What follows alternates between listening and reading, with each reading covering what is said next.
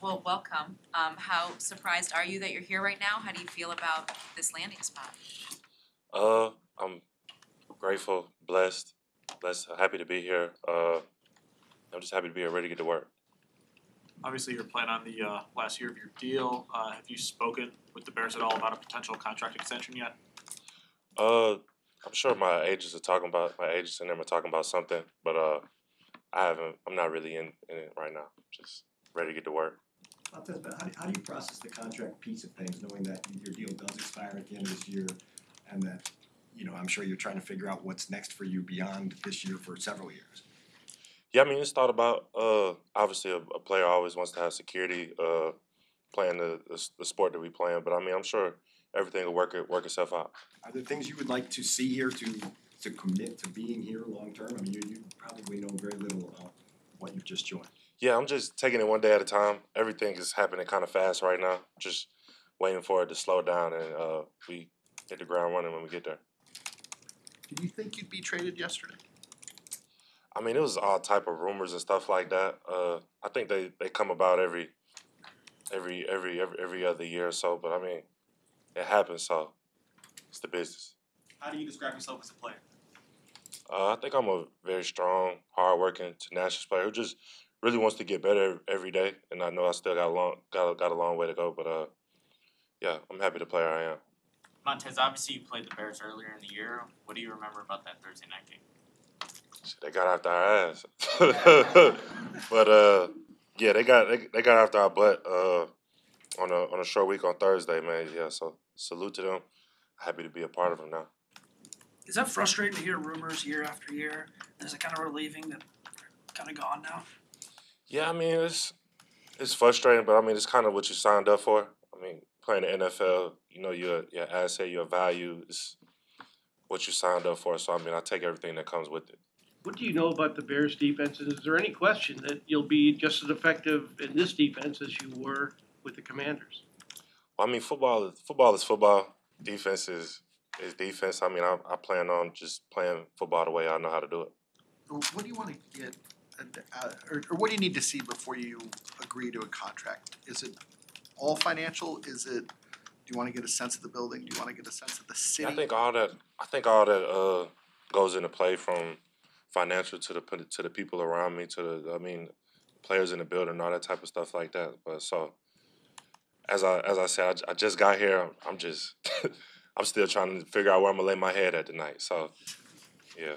The comments that Jonathan Allen made 2 weeks ago after that Giants game, like he was pretty frustrated that it was just kind of a repeated cycle, and you had been there for a long time.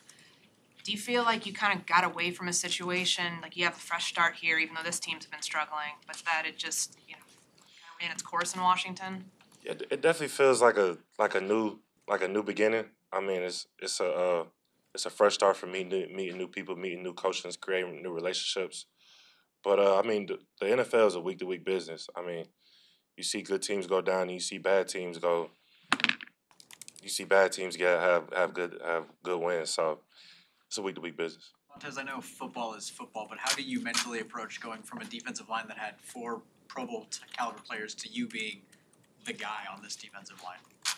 I mean, I wouldn't necessarily say the guy yet, but I mean, it's the NFL. It's a lot of great players on this D line. I mean, I guess it's a bigger role for me, obviously, without being with the guys that I was with. But I mean, as it goes, everything starts up front, whether that's O line or D line. So I expect everybody to play to that caliber. How prepared are you to? What's the process like for you this week to just get settled in and up to speed as quickly as possible?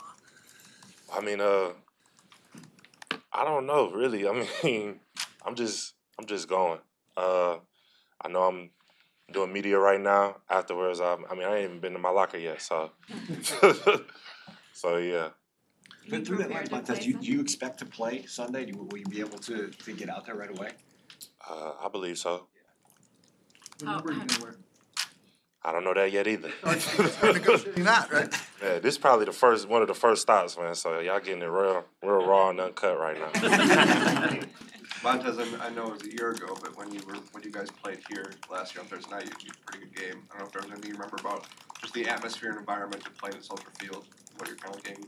Yeah, I mean the fans was very vibrant, very into the game. I know this is one of those historical franchises that the fans are great. So I mean, I'm just happy to be here.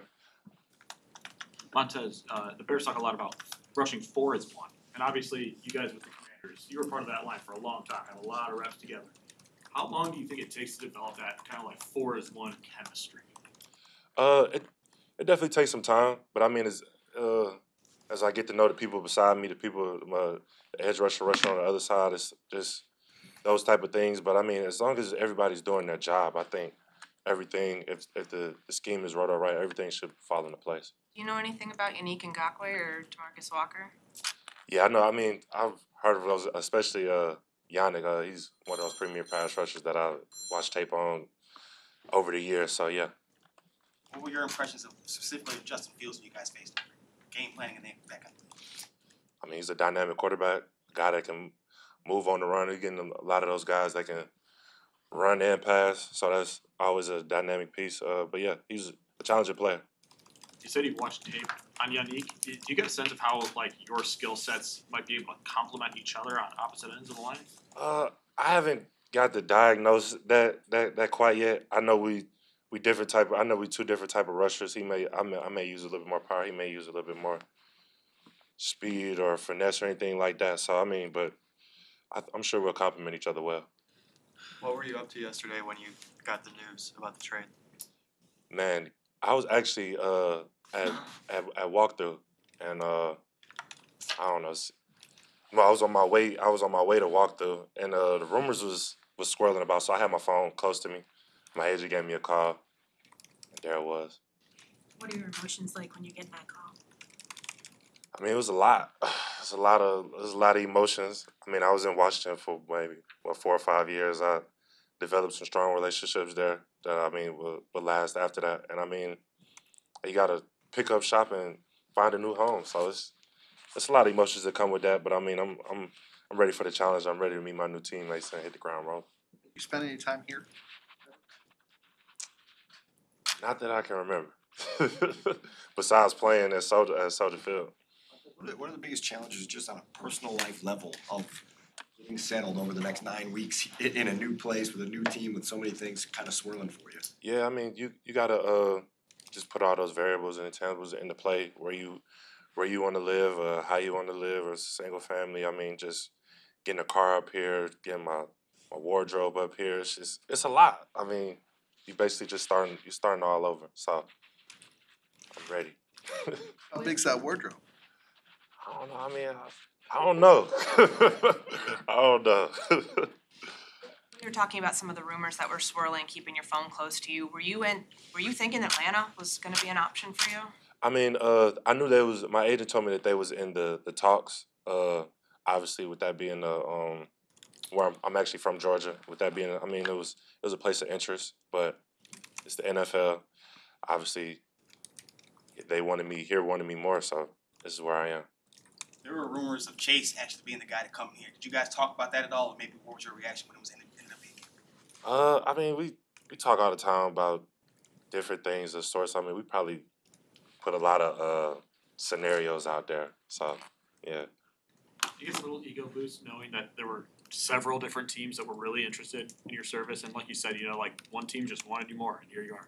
I mean, pass rusher is a prominent position in the league. I'm sure a lot of teams want a pass rusher. So I mean, it doesn't necessarily boost my ego. They might not necessarily been looking for me. They may have just been looking for a good edge rusher, and I stepped into that place. So, but yeah, I'm just humble and ready to go. The Bears traded a 2nd-round pick for you, and not just for a rental. You realize that's how much you've got them over a barrel as far as allowed. A barrel? I'm sorry, I'm not familiar with the terminology. How much leverage you have, knowing that they need to keep you to make it worth the 2nd-round pick they gave up for you? Yeah, I mean, I'm not really into the contract talks. I don't really know too much about leverage and all that type of stuff. Like I said, I just want to consider everything around me before I make a decision. Thank you. Thanks, my friend, appreciate it. Thank you.